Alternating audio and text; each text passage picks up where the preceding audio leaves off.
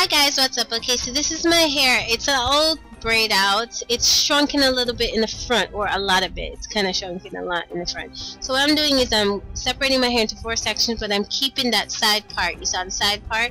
But I split my hair down the middle as if I was gonna braid my hair in 4 sections. However, I'm only just the front 2 sections. The back I'm gonna leave out because I don't care about the back being extra long, because my hair is naturally layered. So as long as the front piece is long, the back can remain at that length and it'll still be good. Okay, and I roll the ends. You know, I used perm rods this time because that affords stretch, and I made that video. I cannot plait or twist the ends of my hair or it will snarl and not be good.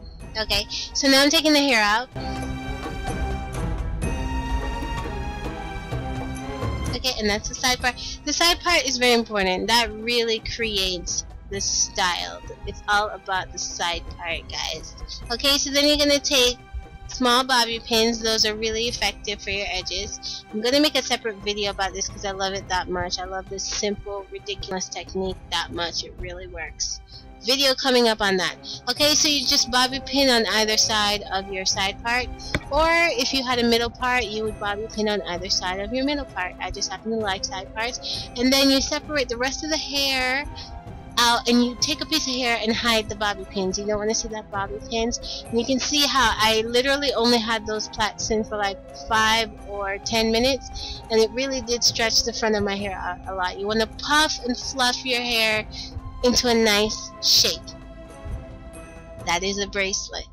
Okay, that is a really great bracelet. That's actually my mom's bracelet. Okay, so I'm gonna use that to adorn my hair.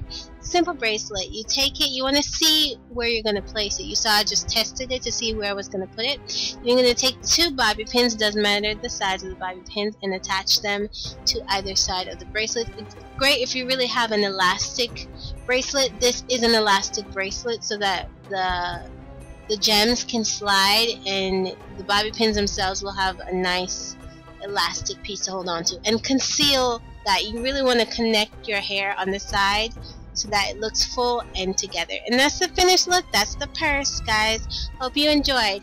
If you enjoyed this video, don't forget to like it. Visit me on my website. Follow me on Facebook, Twitter, and Pinterest. Links in the description box.